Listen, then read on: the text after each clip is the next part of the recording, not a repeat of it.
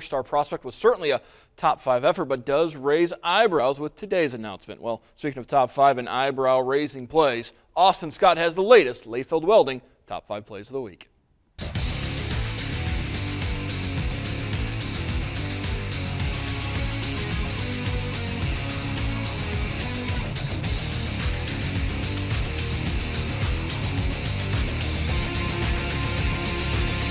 Opening up at Lappin Gymnasium for the top 5 plays this week, Shawnee and Elida in WBL action. Clock winding down in regulation in the Bulldogs as Josh Press rattles in the deep tray to tie the game at 51. This one goes into double overtime and Elida wins 61-58. Another buzzer beater at number 4, Wapakoneta is submitting this video to us. Closing seconds of the third quarter, Keaton Metz gets the ball from 25 feet out and fires, shreds the net to tie the game at 34.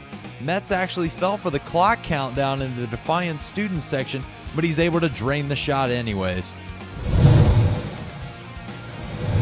To the Fortside Fieldhouse for play number 3, Coldwater looking for the Road Mac victory. Derek Tobey serves up the no-look dish and Andy Burnett finishes with a ferocious throwdown. The junior is becoming a regular on the top 5 plays as the Cavs come out on top 62-55. Speaking of top 5 play regulars, one makes his return after a 1-week hiatus. Kyle Arns with the theft on the cross-court pass. Watch this. Soars to the rim for the one-handed slam. The senior puts up 30 of Versailles' 46 points in the loss to Marion Local.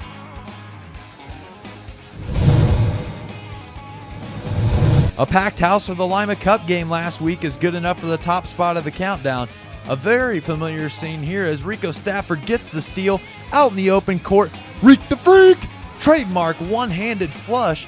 Now late in the fourth quarter, Elijah Pugsley wrestles away the rebound and gets it ahead to Jalen Thomas. Watch how easy he makes this look.